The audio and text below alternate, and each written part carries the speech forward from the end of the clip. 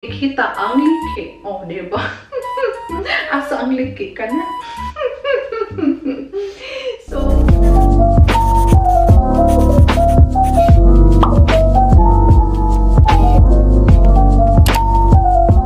hello guys! Welcome back to my channel. So for today's video, I'm gonna do another sexy lingerie try on haul. So yes guys, I'm back. So ayun guys, so as you can see in the title, this brand is from New Yorker guys, and as you all know, I love New Yorker lingerie, underwears, panties, whatever, because they really have a good material guys. So yesterday I went to New Yorker and I got 2 pieces of their lingerie, sexy lingerie guys. So yes, if you want to see what I got from New Yorker, please keep on watching. So the first one that I got guys is this one guys. It's so cute, it's so sexy, and it's very light guys. Ayan siya guys. So this is the front. Ayan siya. And yung design niya guys is meron siyang pa-rhinestone guys. Ayan siya. And meron siyang pa-bow, and I'm in the size small guys. And yung material, yung fabric na ginamit nila is lace, and combination niya ng pa-mesh siya guys. Ayan siya. It's so cute and it's really sexy guys. Ayan, light pink or baby pink yung kulay niya guys. And the back is like this. It's a thong siya guys. And you know, I really love sexy thongs, sexy G-string, sexy underwear.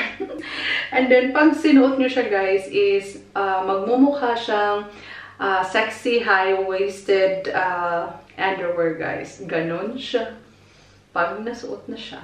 See-through siya guys. Talagang makikita ang liki. Oh, diba? Asa ang liki ka na? So, kailangan mo ding mag-shape nito guys kasi manglusot ang manglusot. So, yun siya guys. So, this is the that I got from New Yorker guys. Pagbintang black, matahan yun.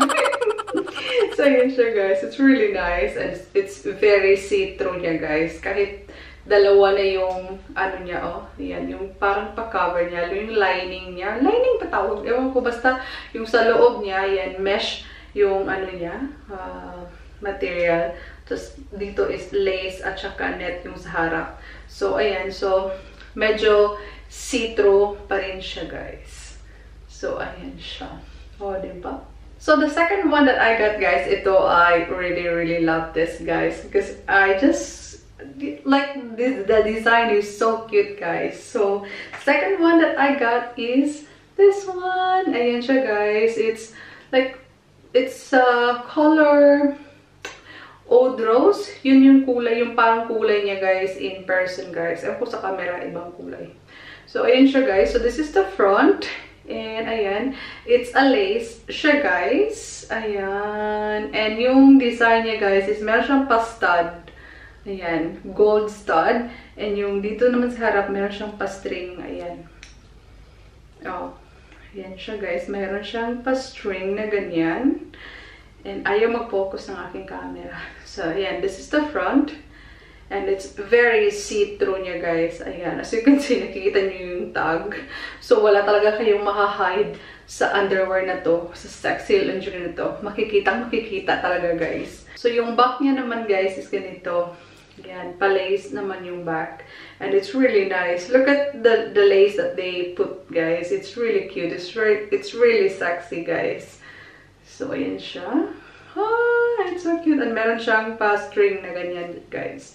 So, ayun. At this one is the same as the first one also, guys. Kasi pag sinot nyo to, para siyang, ano siya, sexy high-waisted underwear or sexy high-waisted lingerie. Ganun siya pag sinot niya. Sobrang sexy niya to, guys. So, ayan siya, guys. So, ayan. That's the front and the back. is like this. And they are very, very affordable lingerie, guys. Sexy lingerie. Mas bababa lang siya ng konti sa price ng what is this? Lasenza. Yun. I can compare. Yung material niya, guys, is para siyang Lasenza. Ganun yung material ng mga lingerie sa New Yorker, guys.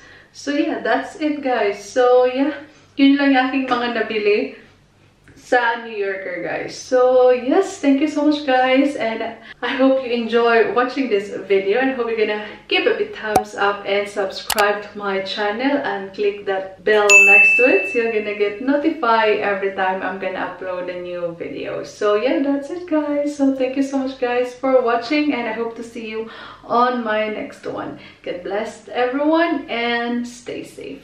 Bye bye.